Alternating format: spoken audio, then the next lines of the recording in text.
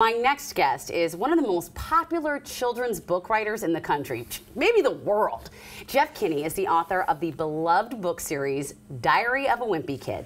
He's sold more than 290 million copies worldwide, and now Jeff is out with the 18th book in the series called No Brainer. Please welcome back to New Day, Jeff Kinney. So good to have you here. I'm so excited to be here. Thanks. So if someone, let's say, has been living under a rock and they have not heard of the Diary of the Wimpy Kid phenomena, why do you think kids are so obsessed with these books?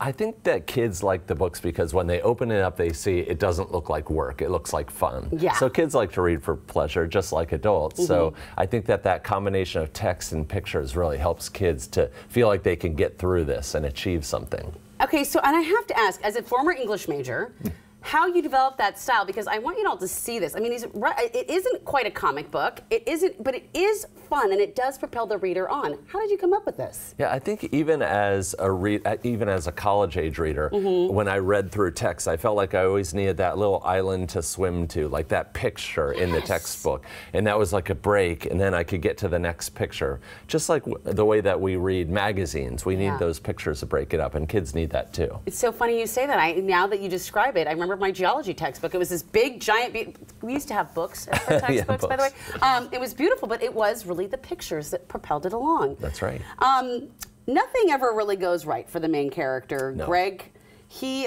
Is he based on anyone in particular? Yes, of course, he's based on me.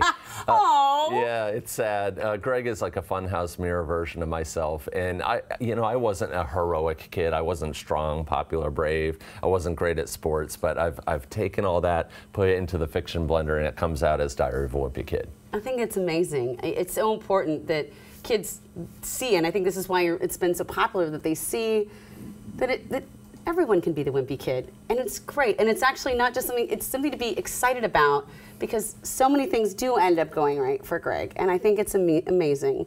What is the story of this particular book, No Brainer? Well, in this book, Greg's school underperforms on standardized tests. And so the school is going to be closed. So it's up to Greg as principal for the day to turn things around.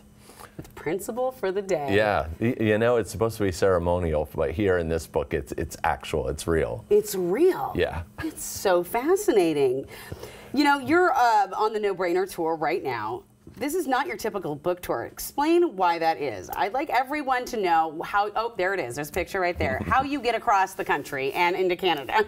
That's right. I drive this bus, and we have a team of people that come with me, and the tour is really different. We're doing something where we're putting on a game show format, and the kids and librarians and teachers and parents can win money for their local libraries. Oh, that's amazing. Yeah, it's cool. We're giving out $100,000 to local libraries. We're also giving out 1,000 diverse high-interest books in surprise library visits, so it's really fun. That's fantastic. That is incredible that you're doing this, and it's so important to support our local libraries. I mean, it just is, we can't live without it at this point. Why do you think it is important that people take a moment and think about libraries more and supporting them? These days especially, librarians are at the front line of the culture wars. They're having to make these decisions that put their jobs at risk, and so librarians really need to be uplifted, celebrated, cherished, right now especially. And I don't think people realize, I mean, the work that goes into becoming a librarian. There's a library science major that you must complete. I mean, you have to know it's more than just the Dewey Decimal System, folks. It's hard work, yeah. It's hard work. Can I ask what your take is now on all the book bans that have been happening across the nation at some schools, libraries? Like, what is your thoughts on this? Yeah, I think it's terrible. It's ridiculous.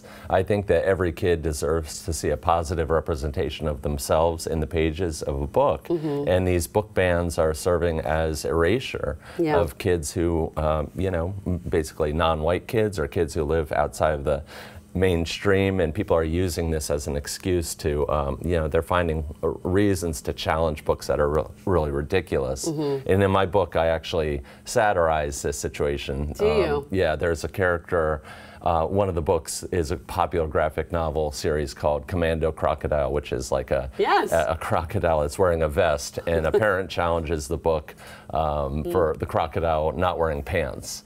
So the librarian has to color pants on every book, and I'm making light of a very serious issue, but I think that book bans are awful. Well, I think it's important too that you're kind of helping create that dialogue for kids. Yeah. I am assuming that none of your books have ever been banned, but why is it so important for you to talk about this? They have been banned in different places. Yeah, people find reasons to ban my books, and in the country of Tanzania, for some reason, my books have been banned. In it's Tanzania. crazy, right? But it's but I'm not feeling it like other people who are underrepresented are feeling it, and those are the people, those are the authors that I'm most concerned about. Well, I'm glad that you're speaking out for them. Thank you.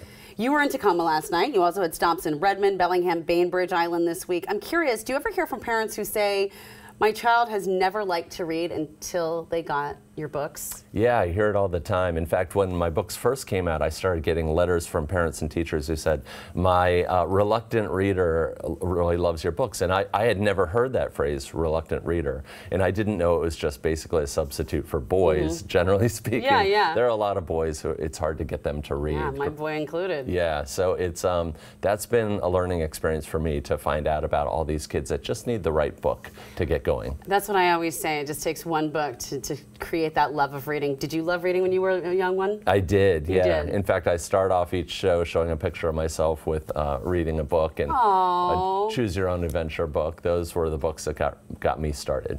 I hated reading as a young one. Yeah. I ended up becoming an English literature major, which That's all funny. I did was read for 4 years.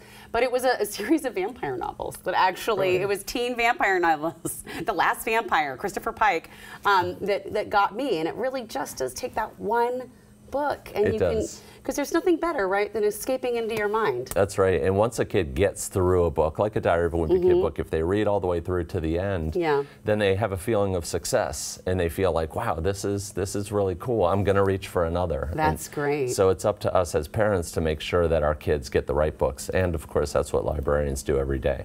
I know that authors like you are doing a great job of this, librarians are, but how can we as parents and people help foster that love of reading? What can we be doing? I think we just need to feed our children's interests. Like if our kids like Pokemon or sharks, like we shouldn't bring our own judgments to think, well, this is what I think you should be reading. We need to feed our kids' interests, and then they'll keep reaching for another book, and they'll branch out and mature. Yes, so if they like sharks, buy them shark books. Right, or shark Pokemon books. I don't know if there is such a thing. I'm sure there is maybe. a Sharkymon that is out there somewhere.